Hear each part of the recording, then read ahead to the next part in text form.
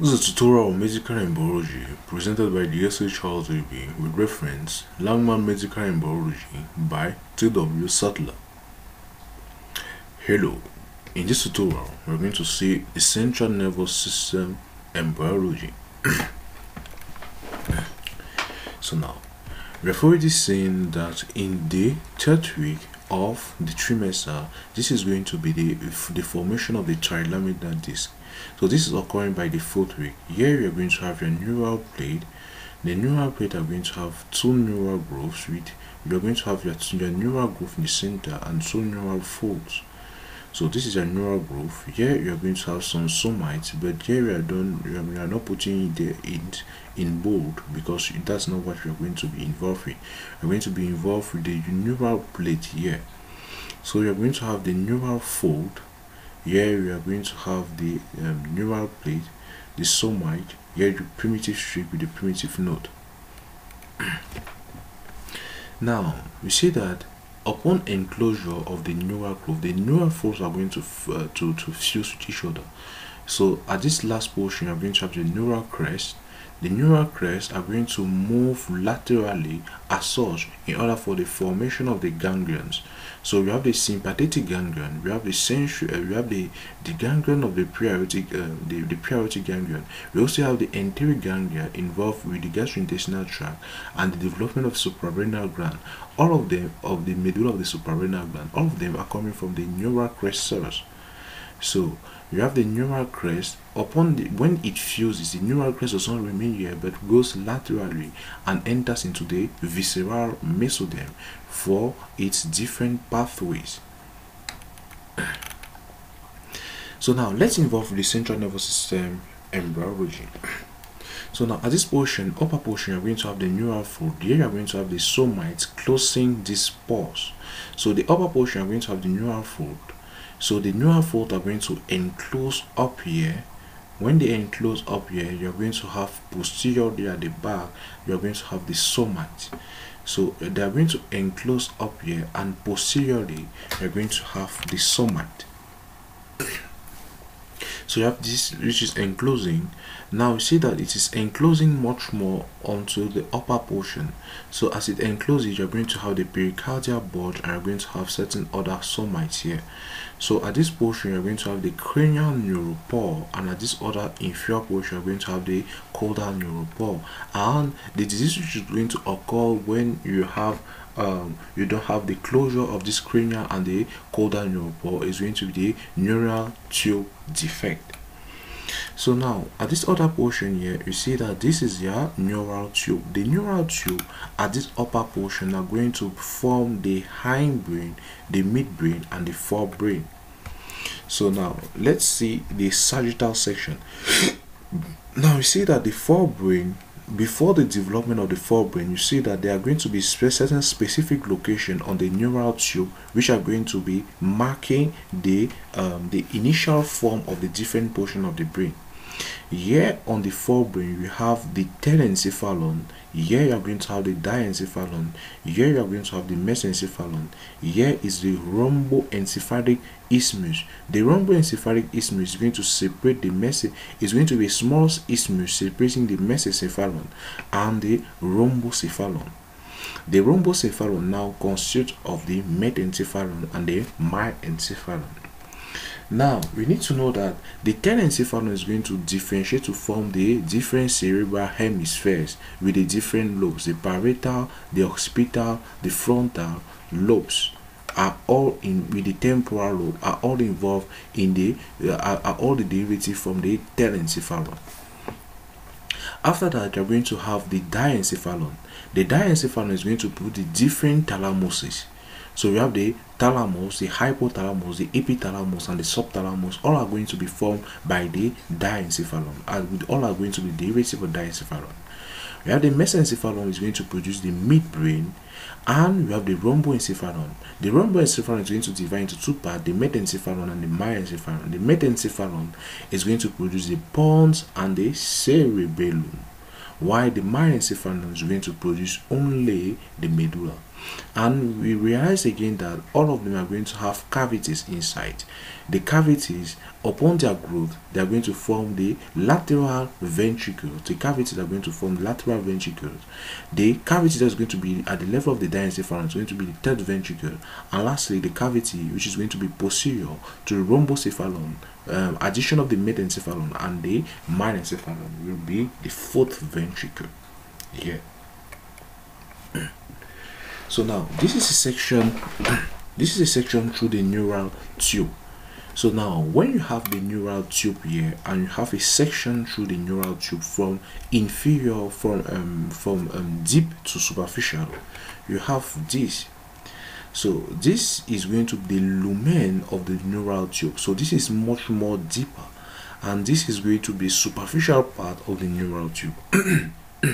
The superficial part of the neural tube.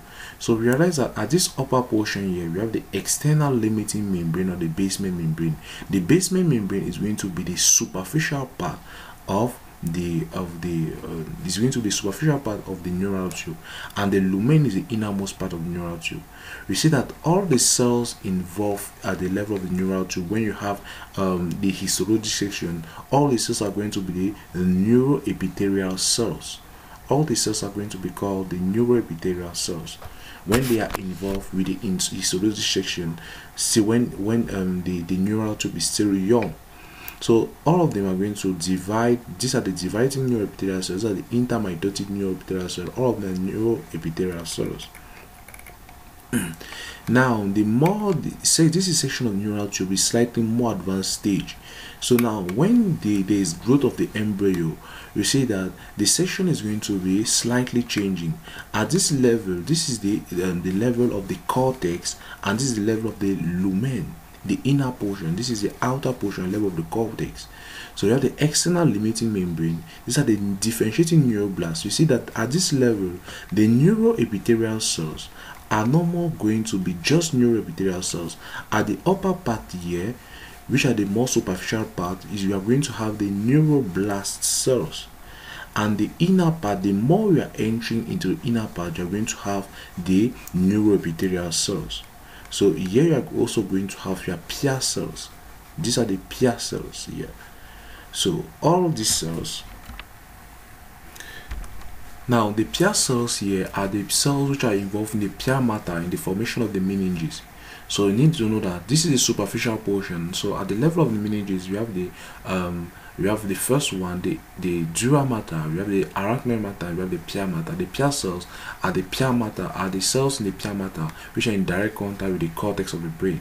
This portion is the cortex of the telencephalon. So now here, upper portion here, we have the neuroblast. And the more we are going inferior, you're having serial neuroepithelial cells, and the neuroepithelial cells have completing the faculty of dividing. This is why you can see their mitotic processes here. So now let's see a section through what the development of the spinal cord will be in future time. So now initially in the embryo, you see that it will exist. The embryo has the neural tube. You see that this is much more a neural tube. This is how the neural tube will exist in embryo. This is how it will be. So this is completely a tube.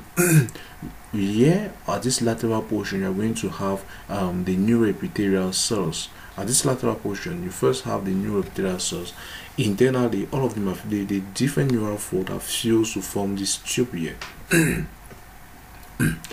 Now this tube here is going to have at the internal position the neuroepithelial layer.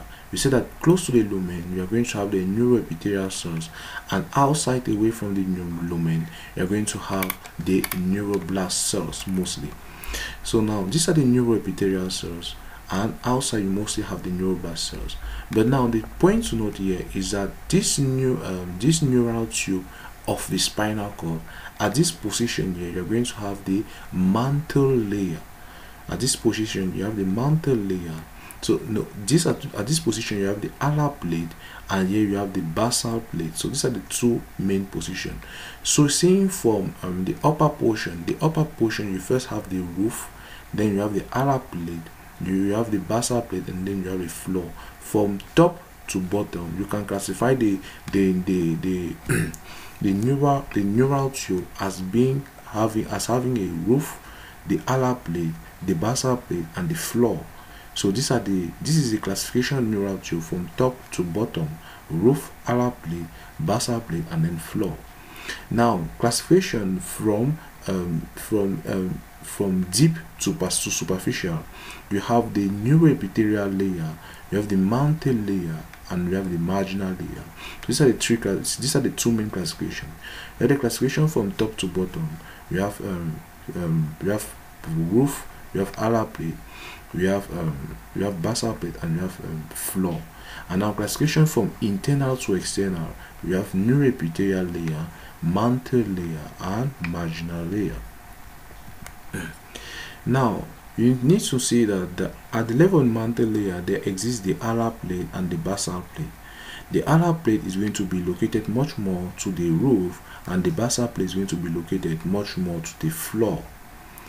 So now you see that this basal plate, alar plate here are going to be what the cells which are going to form the sensory dorsal roots.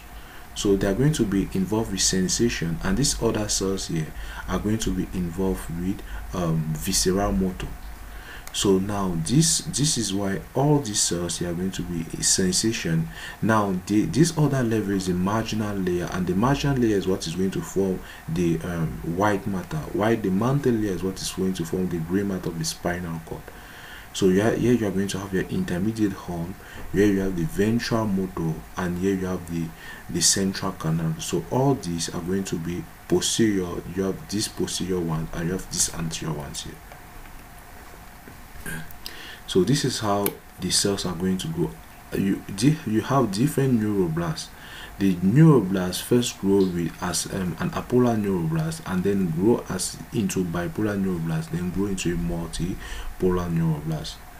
Now the dorsal root ganglion, you need to know that the neural crest cells are the ones which are going to form mostly the sensory cells involved in the spinal cord, and these are going to come from dorsal root ganglion. As they come from dorsal root ganglion, they expand into this position, enter into the alar plate for the sensation of this one here. And now the cells which are involved at this other portion are the neuroblast cells. They are going to form the multipolar neurons, which are going to extend at this position here to form the trunk of the spinal nerve. So this is the ventral horn, the dorsal horn, and all that. So now this diagram is going to show the differentiation of the neuroepithelial cell. The neuroepithelial cell is a main cell involved with is a main neuronal cell. So now you also have other derivatives like ependymal cells and mesenchymal cells, but the neuroepithelial cells are the main cells involved mostly with the neuronal tissues. The ependymal cells are the cells which are involved in the production of the cerebrospinal fluid, and they are located at the level of the choroid plexus. And the ependymal cells can be taught from coming from the mesenchyme, because they have the capacity of they are the cells involving in the ectoderm. So because they are certain specialized epithelial tissues and have a capacity to produce fluid, just as like in the pericardium and like in the parietal cell layer. So parietal cell layer of the pleura. So all these, like in the pleural cavity and even the abdominal cavities, you see that they are capable of producing fluid. So all this shows that the ependymal cells are much more epithelial in origin. So neuroepithelial cells are the ones which are going to form neuronal tissue. This one are going to much more similar to epithelial cells, and you have mesenchymal cells. The neuroepithelial cells are going to form the bipolar neuroblast. They are also going to form the glioblast. The bipolar neuroblasts are going to form the multipolar neuroblast.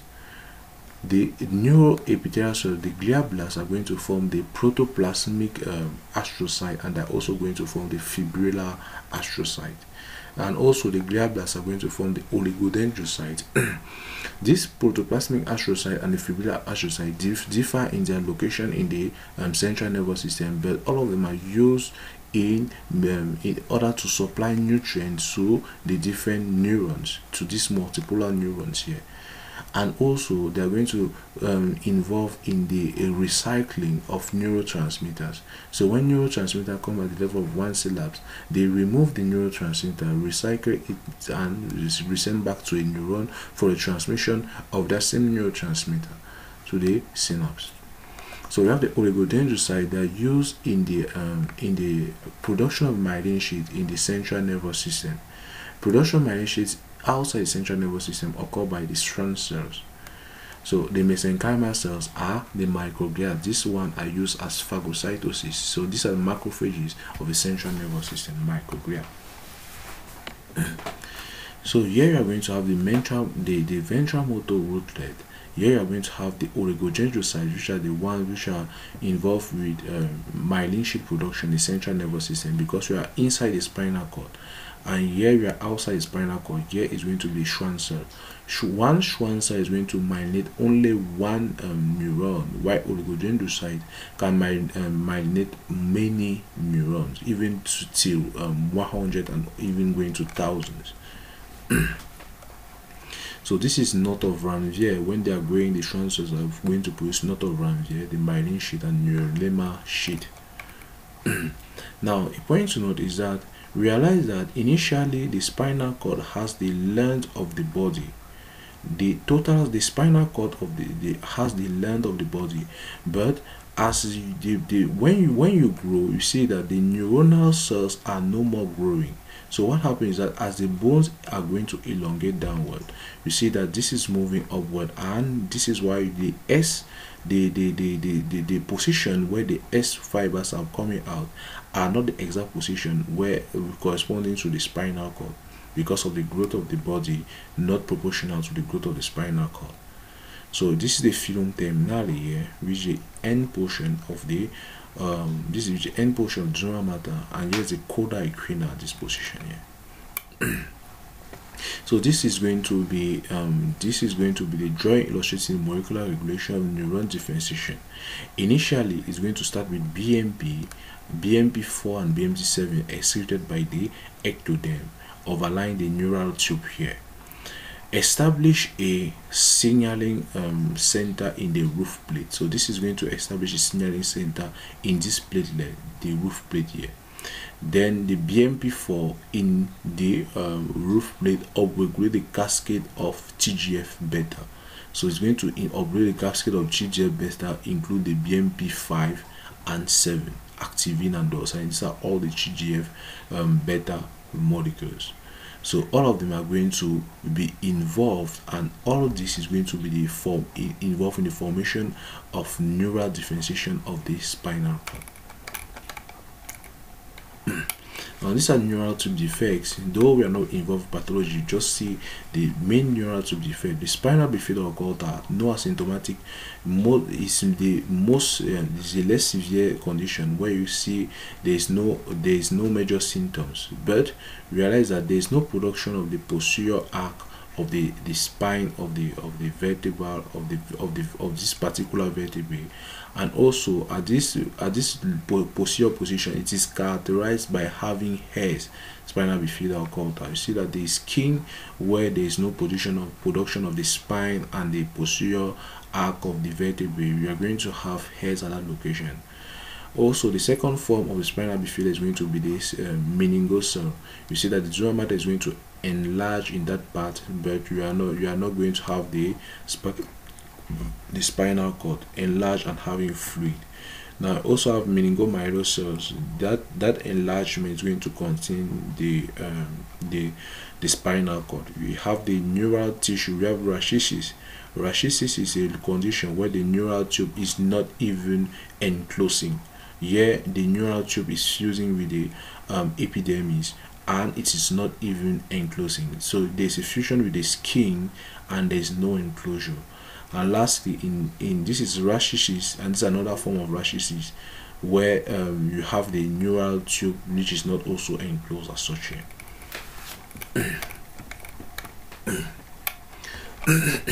So now the cerebral hemisphere formed from the telencephalon. We have the diencephalon having all the thalamuses. We have the mesencephalon from the midbrain, and here we have the metencephalon, here separated from the mesencephalon by the rhomboencephalic isthmus. So from here you have the different origins of the nerve. The cranial nerve 5 is coming from the pons, then the nerve, all these other nerves here are coming from the junction between the pons and medulla. So we have cranial nerve 7 and cranial nerve 8 are coming from junction between the pons and the medulla.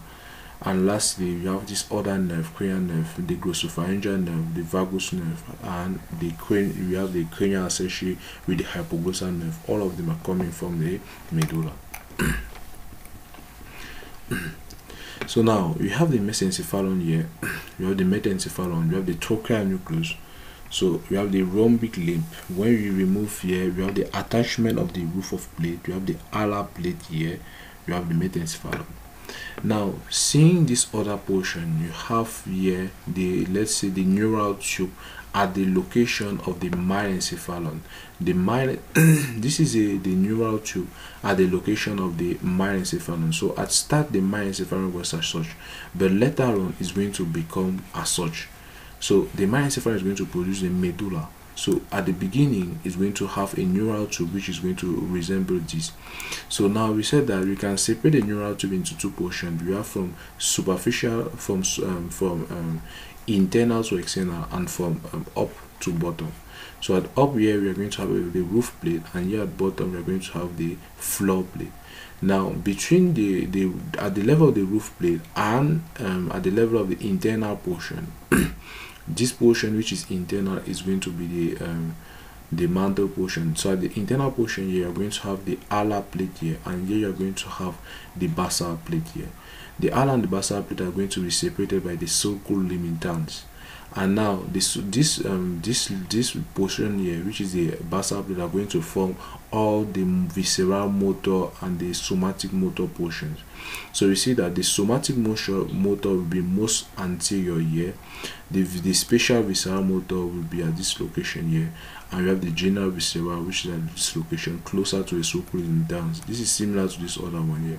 We have the visceral afferent here, we have the spatial visceral afferent, and we have the somatic afferent here. So these are for the sensory and these are for the motor. With this portion is much more general. This is spatial visceral, and this one is somatic motor and somatic sensory. So these are for different nerves. So you can have for all the nerves which are arising from the medulla are going to have an impact there. And those nerves are cranial nerve 9, cranial nerve 10, and cranial nerve 12, and cranial nerve 11. So here we are going to have the attachment of the roof plate. This is the attachment of the roof plate. We have alar plate, basal plate, rhombic limb.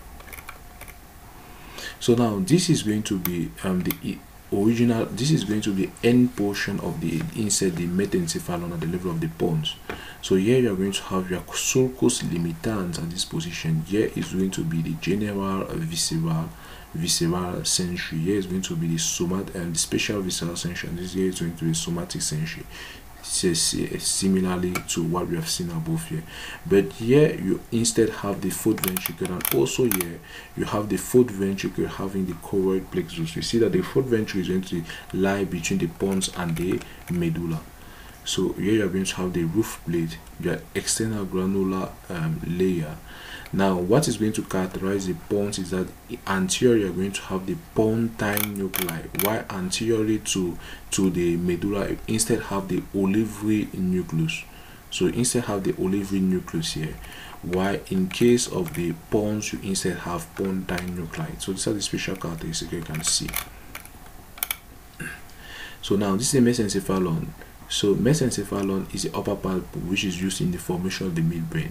So here is going to be the extraventricular and intraventricular cerebral cerebellar plate. So from the pons, you are going to have the cerebellar plate.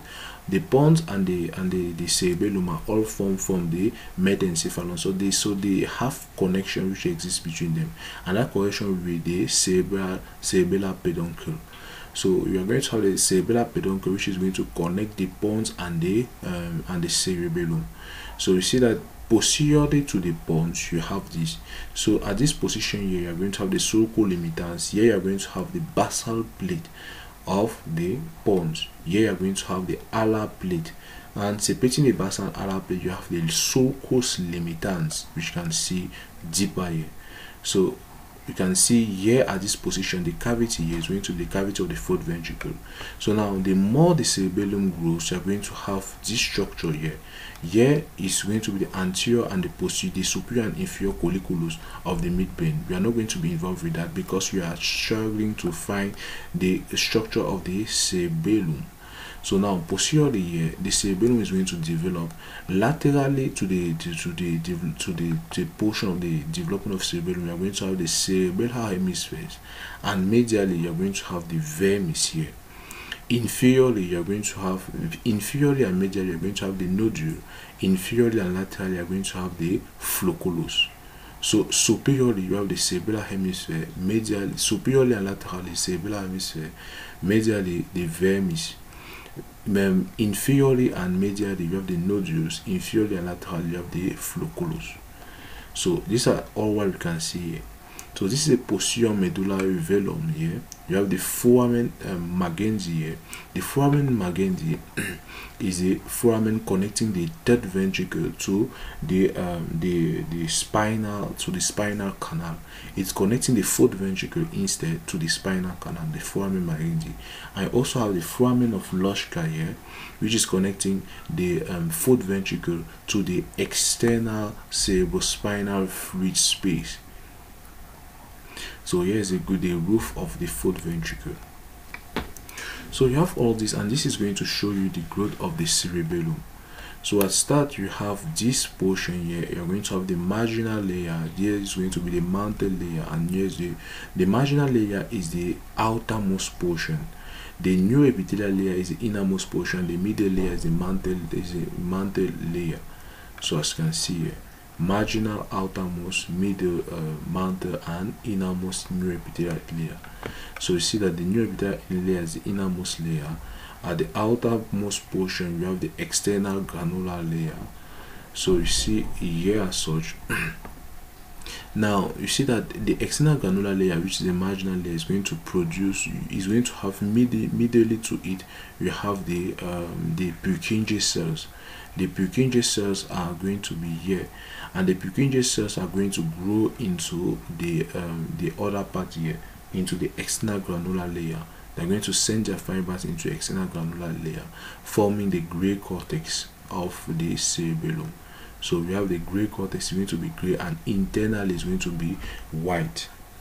So we see that initially the mantle layer, we know that the mantle layer is a portion which is going to be forming the gray matter. Now the mantle layer contains the Purkinje cells, and the Purkinje cells are the one which are extending their fibers into the gray, into the marginal layer as such. So this is why internally is going to remain only a white matter. So, and here you are going to have the different nuclei which are going to be formed here. So here are different nuclei which are also aggregations of the the mantle layer. So this is the dentate nucleus. We have the emboliform nucleus again. We have the fascicular nucleus. So going from medial to lateral, we are going to have the fascicular nucleus, emboliform nucleus, and the dentate nucleus. So this is how we can see at this position we have the external granular layer. You see that internally there was, you see that at this the external granular layer was first the marginal layer, and normally this is what is going to produce the white matter. But we see that there is going to be interchange in position, and this is what's going to produce the gray matter. But it's going to be interchange in position at level of cortex, where this one is going to move up and this one is going to move down. So this is going to be internal granular layer, and this is going to be Purkinje layer. So now this is going to be now the development of the midbrain. So we have the midbrain as such, which is going to enclose the aqueduct of Sylvius. So the midbrain is going to enclose the aqueduct of Sylvius here. So this neural tube enclosing the aqueduct of Sylvius, you have here the sulcus limitans. Posteriorly, you know that this is going to be the alar plate, and here is going to be the basal plate.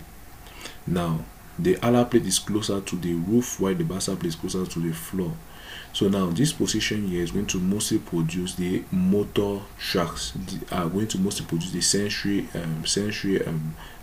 fibers, and these are going to be the motor fibers.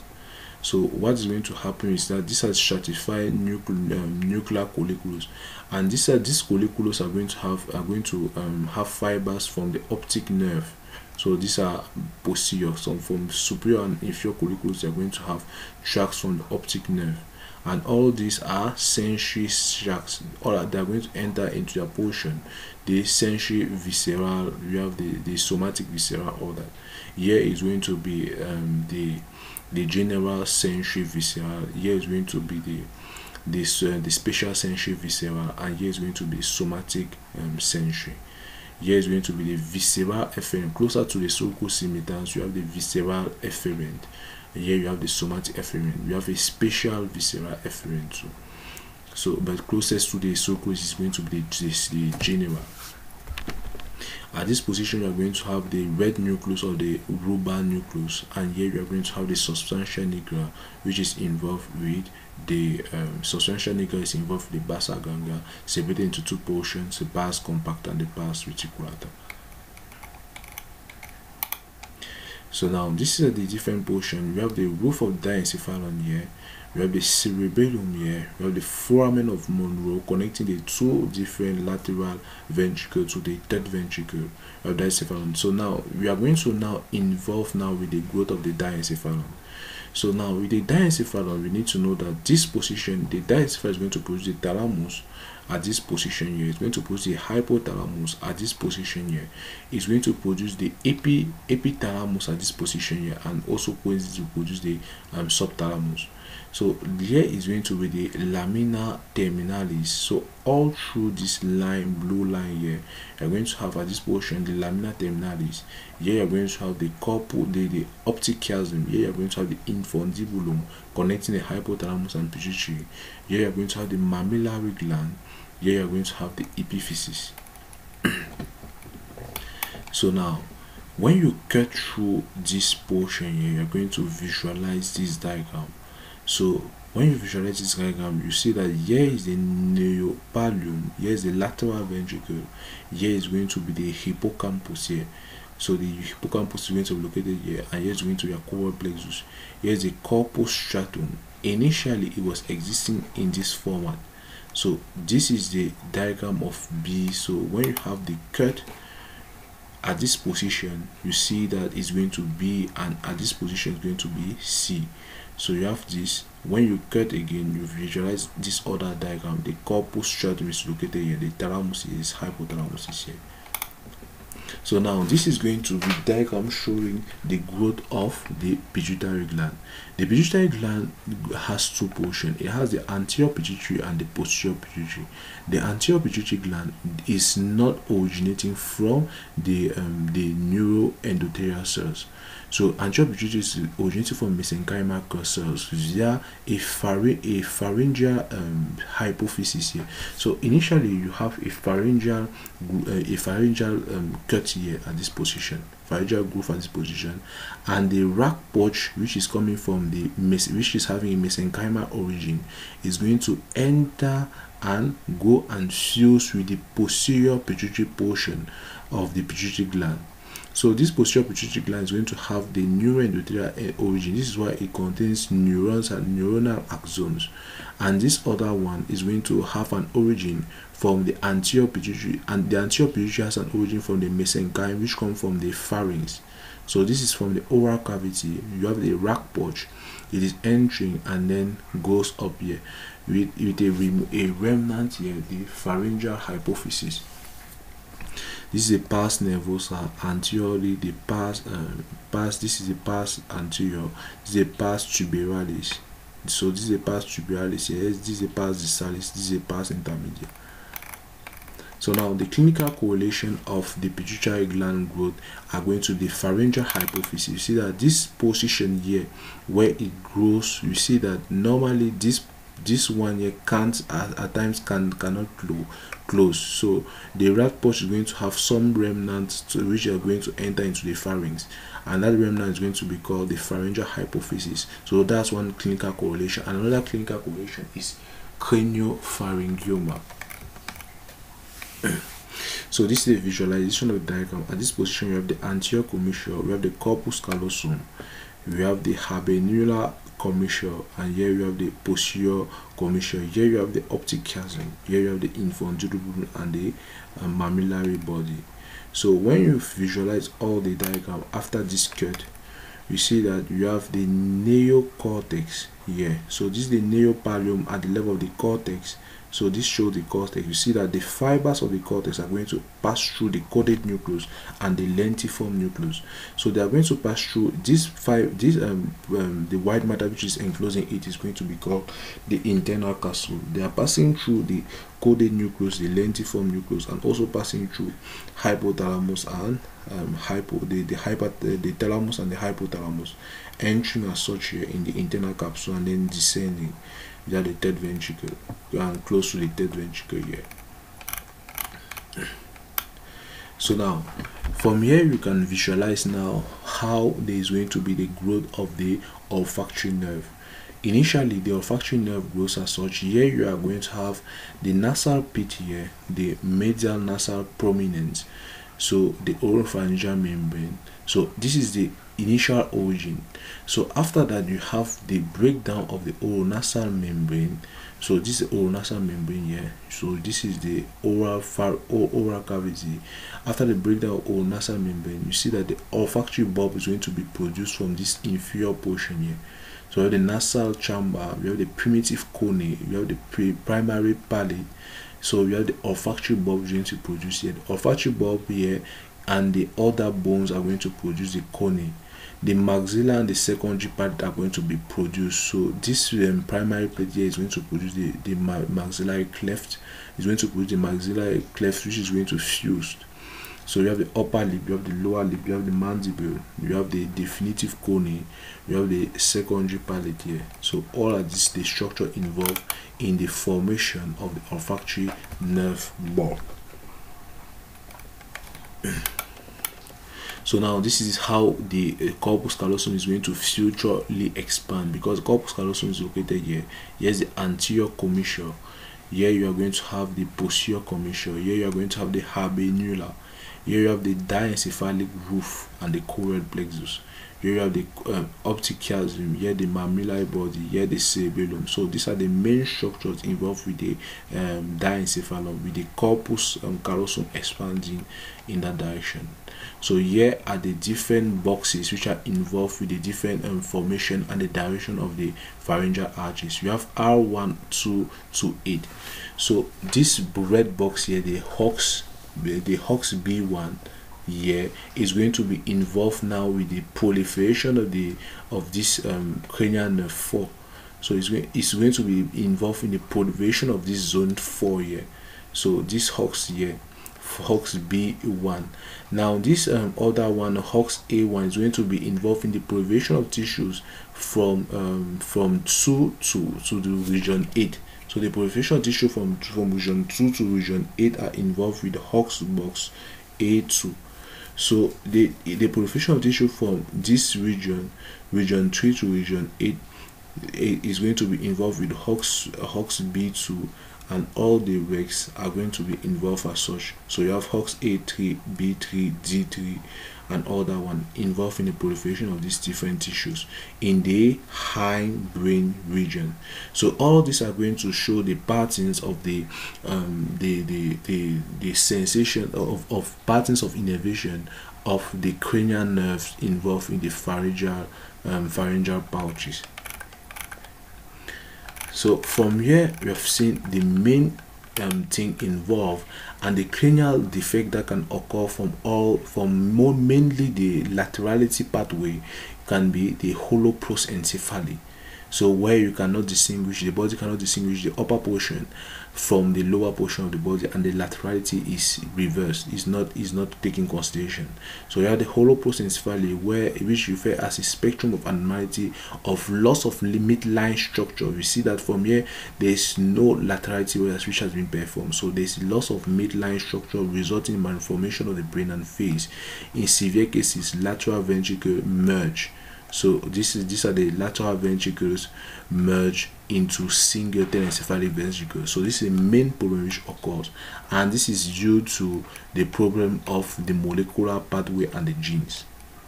So we also have this other problem. We've initially seen the meningoencephalocele, the meningocele. Now at the level of the head, you can have meningocele, and you can also have meningoencephalocele. In the other case, with the posterior cranial pole not closing, the posterior neuropole not closing, we see that we had a spinal bifida which had different forms. But in this case, where the anterior neuropole is not closing, you can have an anencephaly, or you can have these other forms of cranial bifida. So these forms are the meningoceles, the meningoencephalocele, and you have the meningohydroencephalocele. So this is a child with macromicrocephaly. So all these are the main tissues which are involved, and this is the direction involved with the supply of the different cranial pouches. So olfactory nerve, telencephalon, nasal epithelium. So this is the brain origin of olfactory nerve. The optic nerve, the brain origin is diencephalon, and the innervation is retinal. Olfactory nerve, brain origin is telencephalon, is going to innervate the nasal epithelium. Optic nerve, the brain origin is diencephalon, is going to innervate the retina. Oculomotor nerve, the brain origin is mesencephalon, is going to innervate the superior, inferior, medial rectus, and inferior oblique, all the muscles, as you can see from anatomy. But the main one which are going to be involved here are going to be these two. Trochlear nerve origin is metencephalon. Trigeminal nerve origin is metencephalon. So abducens nerve origin is going to be the metencephalon. Fascial nerve, the origin is going to be metencephalon. But specifically, trigeminal is going to innervate the first pharyngeal pouch. The fascial is going to innervate the second pharyngeal pouch. The vestibulocochlear nerve is going to be originates from metencephalon. Glossopharyngeal is going to originate from myelencephalon. And it's very important to know that it's going to have innervation to the third pharyngeal pouch. And we also have the vagus nerve from myelencephalon innervating the 4th to 6th pharyngeal pouch. So these are the main things to note. So from here we have seen specifically the main things involved with the central nervous system, and we also need to know that the chromaffin cells are coming from the neural crest cells. So from here we can see the main things that was involved in the parasympathetic in the central nervous system embryology, and we can say thanks for your kind attention. Please don't forget to like and subscribe for Science Video Makers. Thank you.